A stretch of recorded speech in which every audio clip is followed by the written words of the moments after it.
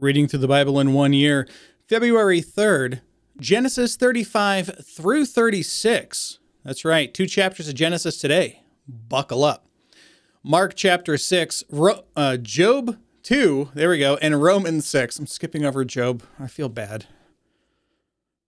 It's a good book. Then God said to Jacob, "Arise, go up to Bethel and live there, and make an altar there to God, who appeared to you when you fled from your brother Esau." So Jacob said to his household and to all who were with him, "Put away all the foreign gods which are among you, and purify yourselves, and change your garments. Let us arise and go up to Bethel, and I will make an altar there to God, who answered me in the day of my distress, and has been with me wherever I have gone." So they gave to Jacob all the foreign gods which they had, and the rings that were in their ears, and Jacob hid them under the oak which is near Shechem. As he journeyed, there was a great terror upon the cities which were around them, and they did not pursue the sons of Jacob. So Jacob came to Luz, that is Bethel, which is in the land of Canaan, he and all the people who were with him. And he built an altar there, and called the place El Bethel, because there God had revealed himself to him when he fled from his brother. Now Deborah, Rebekah's nurse, died, and she was buried below Bethel under the oak, and it was named Alon-Bakuth. Then God appeared to Jacob again when he came from Paddan Aram, and he blessed him. God said to him, "Your name is Jacob. You shall no longer be called Jacob," which remember means trickster, "but Israel shall be your name." Thus he called him Israel. Okay. I thought we had well, whatever. I'll just go on. God also said to him, "I am God Almighty. Be fruitful and multiply. A nation and a company of nations shall come from you, and kings shall come forth from you. The land which I gave to Abraham and Isaac, I will give to you, and I will give the land to your descendants after you." Then God went up from him in the place from where he had spoken with him. Jacob set up a pillar in the place where he had spoken with him, a pillar of stone, and he poured out a drink offering on it. He also poured out oil on it. So Jacob named the place where God had spoken with him, Bethel. Then they journeyed from Bethel, and when there was still some distance, go to Ephrath. Rachel began to give birth, and she suffered severe labor. When she was in severe labor, the midwife said to her, "Do not fear, for now you have another son." It came about as her soul was departing, for she died, that she named him Ben-Oni, but his father called him Benjamin. Ben-Oni means son of my sorrow. Benjamin means son of the right hand. So Rachel died and was buried on the way to Ephrath, that is, Bethlehem. Jacob set up a pillar over her grave. That is the pillar of Rachel's grave to this day. Then Israel journeyed on and pitched his tent beyond the Tower of Eder. It came about when Israel was dwelling in that land that Reuben went and lay with Bilhah, his father's concubine, and Israel heard of it. Now, I guess there's probably going to be new people here who haven't gone through this with me before. So when you want to establish yourself as someone who is taking over for someone who's over you, right? If you were orchestrating a coup and you were going to take over for the king who lived there, you would go in and sleep with the king's wife, typically where everybody could see it. If not his wife, then his concubines. You would sleep with somebody that he was sleeping with to show that you now have the authority over those things and over his household. That's how it was. So when this happened, it may well be that he fell in love with her and they had, great romance, whatever else. The fact of the matter was, in the eyes of the rest of the world around them, he was usurping his father's rule over him. He was, even though he is the eldest, he was still It's like he was jumping the gun and forcing his hand with it. The same way that Esau expected to take over for Jacob. Take over in place of Jacob. Now, there were 12 sons of Jacob. Sons of Leah, Reuben, Jacob's firstborn. Then Simeon and Levi and Judah and Issachar and Zebulun. The sons of Rachel, Joseph and Benjamin. The son of Bilhah, Rachel's maid, Dan and Naphtali. The sons of Zilpah, Leah's maid, Gad and Asher. These are the sons of Jacob who were born to him in Paddan Aram. Jacob came to his father Isaac at Mamre of Kiriath Arba, that is Hebron, where Abraham and Isaac had sojourned. Now the days of Isaac were 180 years. Isaac breathed his last and died and was gathered to his people, an old man of ripe age, and his sons Esau and Jacob, now no longer at enmity with one another, buried him. Now, these are the records of the generations of Esau, that is, Edom. Esau took wives from the daughters of Canaan. Adah, the daughter of Elon the Hittite, and Oholibamah, the daughter of Anah, and the granddaughter of Zibeon the Hivite. Also Basemath, Ishmael's daughter, the sister of Nebaioth. Adah bore Eliphaz to Esau, Basemath bore Reuel, and Oholibamah bore Jeush, Jalam, and Korah. These are the sons of Esau who were born to him in the land of Canaan. Then Esau took his wives, and his sons, and his daughters, and all his household, and his livestock, and all his cattle, and all his goods which he had acquired in the land of Canaan, and went to another land, away from his brother Jacob. For their property had become too great for them to live together, and the land where they sojourned could not sustain them because of their livestock. So Esau lived in the hill country of Seir. Esau is Edom. Remember this later.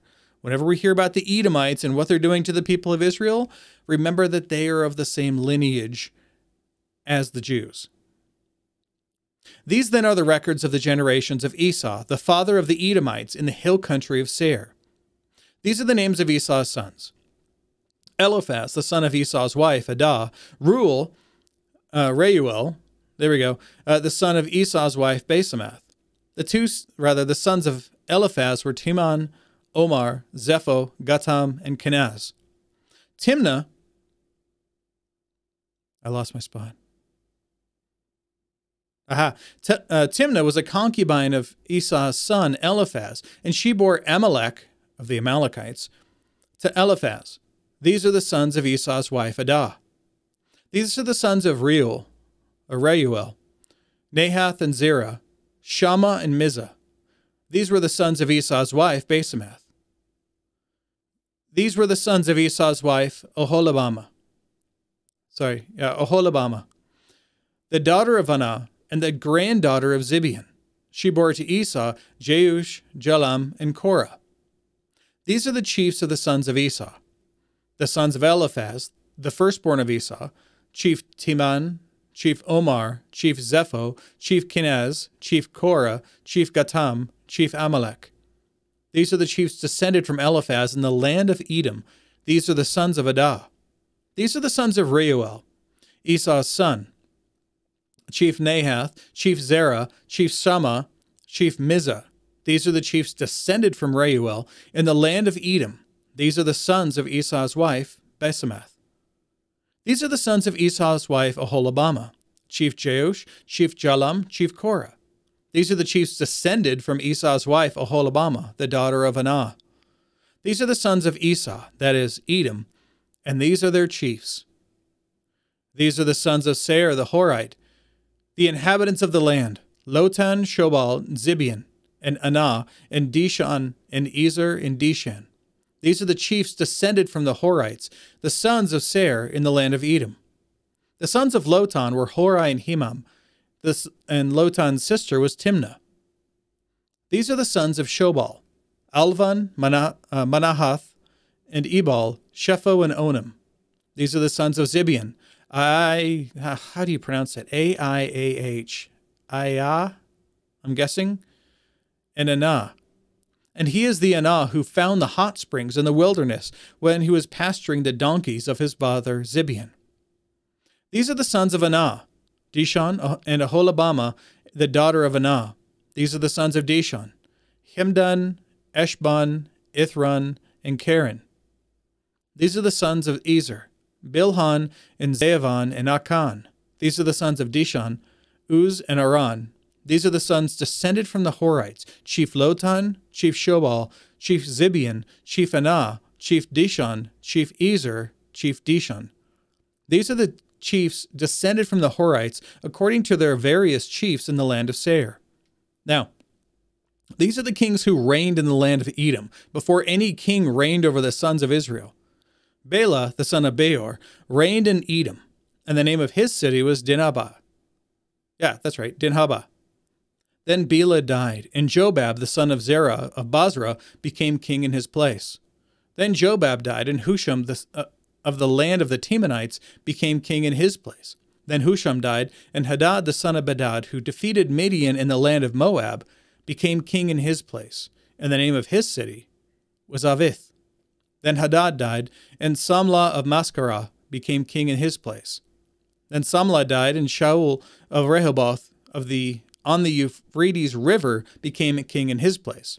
Then Shaul died, and Baal-Hanan, the son of Achbor, became king in his place. Then Baal-Hanan, the son of Achbor, died, and Hadar became king in his place. And the name of his city was Pau, and his wife's name was Mehetabel, the daughter of Matred, daughter of Mezahab. Now, these are the names of the chiefs descended from Esau, according to their families and their localities, by their names: Chief Timnah, Chief Alva, Chief Jetheth, Chief Aholibamah, Chief Elah, Chief Pinon, Chief Kenaz, Chief Taman, Chief Mibzar, Chief Magdiel, Chief Iram. These are the chiefs of Edom, that is Esau, the father of the Edomites, according to their habitations in the land of their possession. Now here we are in Mark chapter 6.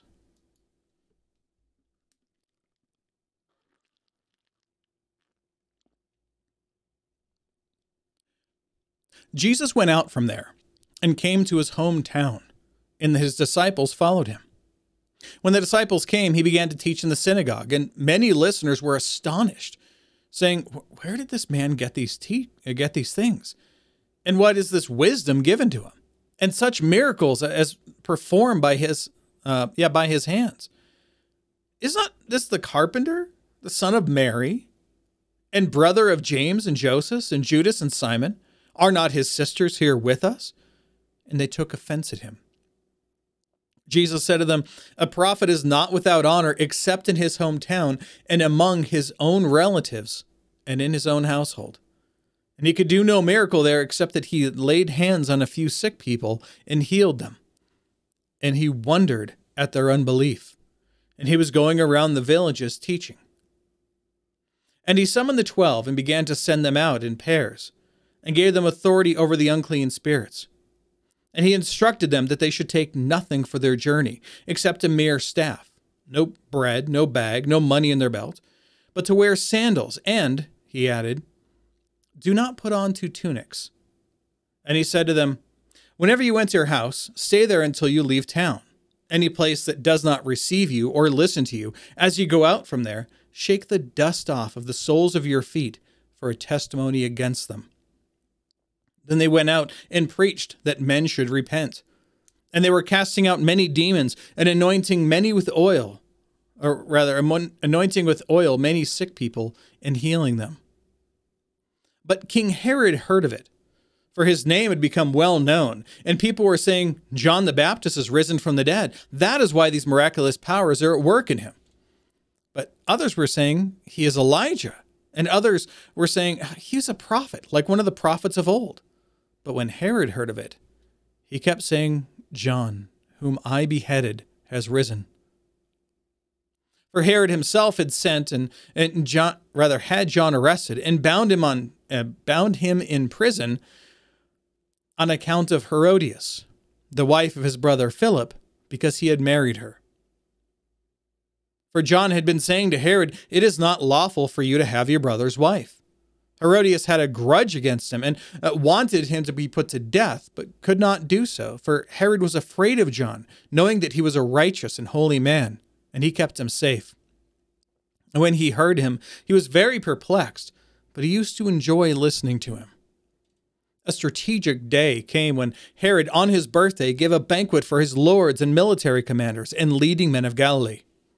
And when the daughter of Herodias herself came in and danced, she pleased Herod and his dinner guests. And the king said to the girl, "Ask for me whatever you want, and I will give it to you." And he swore to her, "Whatever you ask me, I will give to you, up to half my kingdom." And she went out and said to her mother, "What shall I ask for?" She said, "The head of John the Baptist."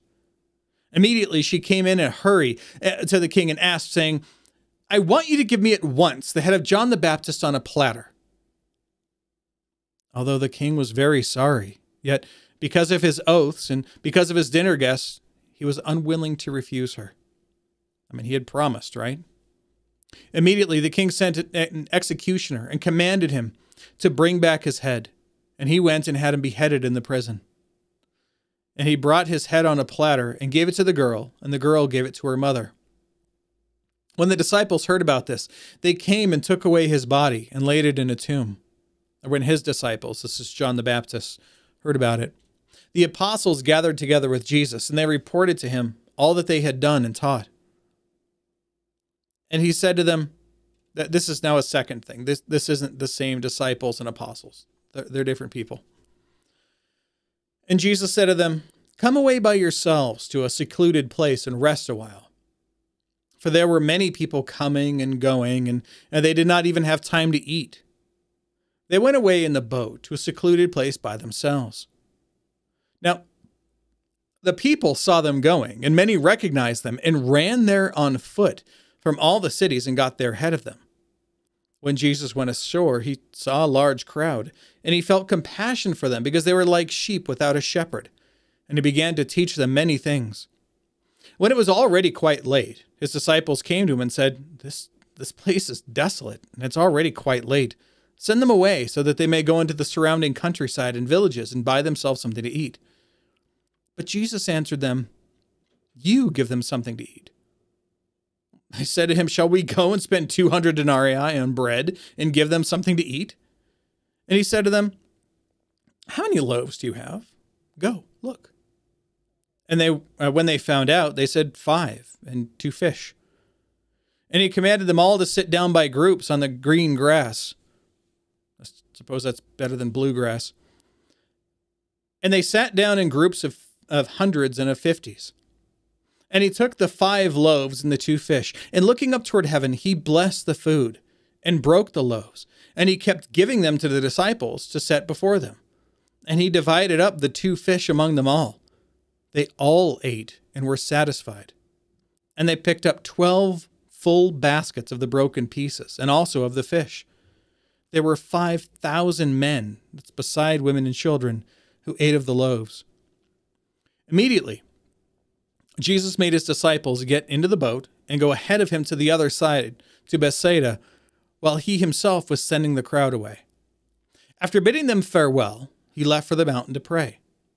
When it was the evening, the boat was in the middle of the sea, and he was alone on the land. Seeing them straining at the oars, for the wind was against them, at about the 4th watch of the night, he came to them, walking on the sea, and he intended to pass by them. But when they saw him walking on the sea, they supposed that he was a ghost and cried out. For they all saw him and were terrified. But immediately he spoke with them and said to them, "Take courage, it is I, do not be afraid." Then he got into the boat with them, and the wind stopped, and they were utterly astonished. For they had not gained any insight from the incident of the loaves, but their heart was hardened. When they had crossed over, they came to land at Gennesaret and moored to the shore. When they got out of the boat, immediately the people recognized him and ran about that whole country and began to carry here and there on their pallets those who were sick to the place where they heard he was. Wherever he entered villages or cities or countryside, they were laying the sick in the marketplaces and imploring him that he might just touch the fringe of his cloak, or that they might just touch the fringe of his cloak. And as many as touched it were being cured. Yeah, this is going to be a long one anyway. So one of the things you notice from the very beginning, he couldn't do anything in his own town because they didn't have faith in him. He's not going to do the work for people who don't have faith. So as we see here, the faith that people had, they believed so much in what Jesus could do that they believed that even if they just touched the fringe of his garment, he didn't even have to do anything, just walk by, and that's all that would be necessary. And they were healed. And Jesus had done this before for other people. Remember when he was talking to the woman who had the blood who dried up, and he said, "Your faith has made you well"?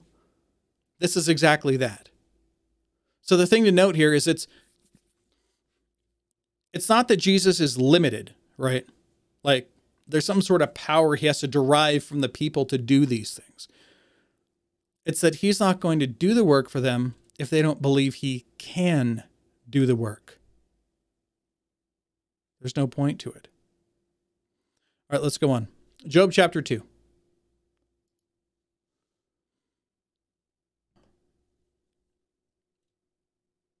Again, there was a day when the sons of God came to present themselves before the Lord, and Satan also came among them to present himself before the Lord.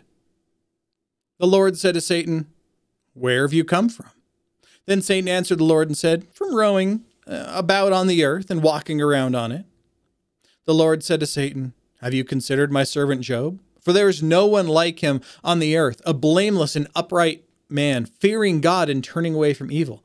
And he still holds fast his integrity, although you incited me against him to ruin him without cause." Satan answered the Lord and said, "Skin for skin. Yes, all that a man has he will give for his life. However, put forth your hand now and touch his bone and his flesh, and he will curse you to your face." So the Lord said to Satan, "Behold, he is in your power, only spare his life." Then Satan went out from the presence of the Lord and smote Jacob.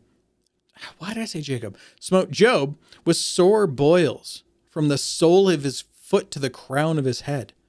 And he took a potsherd to scrape himself while he was sitting among the ashes. Then his wife said to him, "Do you still hold fast your integrity? Curse God and die." That's not a great wife. But he said to her, "You speak as one of the foolish women speaks. Shall we indeed accept good from God and not accept adversity?" In all this, Job did not sin with his lips. Now, when Job's 3 friends heard of all this adversity that had come upon him, they came, each one from his own place: Eliphaz the Temanite, Bildad the Shuhite, and Zophar the Naamathite. And they made an appointment together to come to sympathize with him and to comfort him.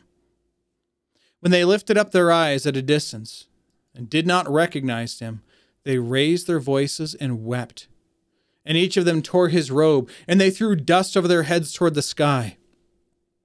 Then they sat down on the ground with him for 7 days and 7 nights, with no one speaking a word to him, for they saw that his pain was very great.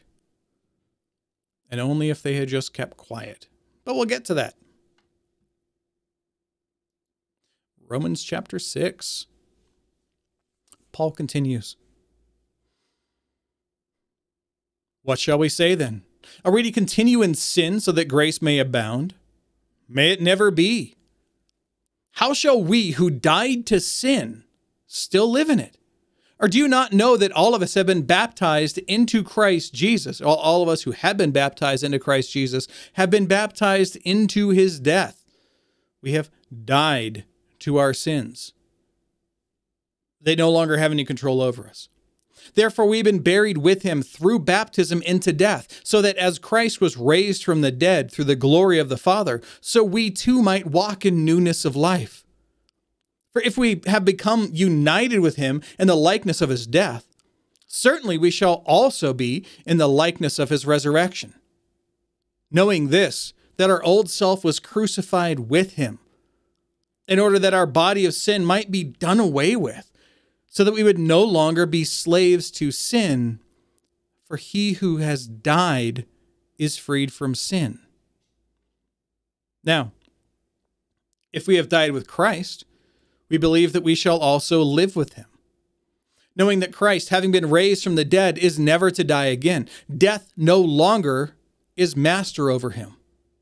For the death that he died to sin once for all. But the life that he lives to God. Even so, consider yourself dead to sin, but alive to God in Christ Jesus.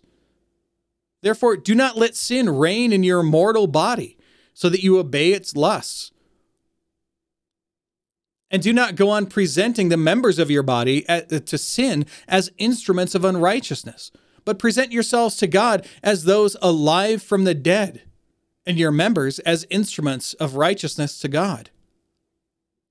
For sin shall not be master over you, for you are not united under law, but under grace. What then? Shall we sin because we are no longer under law, but under grace? May it never be. Do you not know that when you present yourselves to someone as slaves for obedience, you are slaves of the one whom you obey, either slaves of sin, resulting in death, or slaves of obedience, resulting in righteousness. But thanks be to God, that though you were slaves of sin, you became obedient from the heart to that form of teaching to which you were committed. And having been freed from sin, you became slaves of righteousness. I'm speaking in human terms because of the weakness of your flesh. For just as you presented your members being body parts, as slaves to impurity and to lawlessness, resulting in further lawlessness, so now present your members as slaves to righteousness, which results in sanctification. For when you were slaves of sin, you were free in regard to righteousness. You didn't have to follow it. You couldn't follow it. Therefore, what benefit were you then deriving from the things of which you are now ashamed? What was the benefit that you got out of living your life free to sin however you wanted? For the outcome of those things is death. But now, having been freed from sin and enslaved to God, you derive your benefit resulting in sanctification, and the outcome, eternal life. For the wages of sin is death, but the free gift of God is eternal life in Christ Jesus, our Lord. Go ahead and pull up all the notes here because there's quite a few. There we go. And that's all of them. All right. So, sweet. We're going to go through one of the chapters of Romans that I quote pretty much most often. This one in Romans 14 and 9 are the three chapters I typically quote a lot, but we'll get to that tomorrow. So behold, the word of the Lord.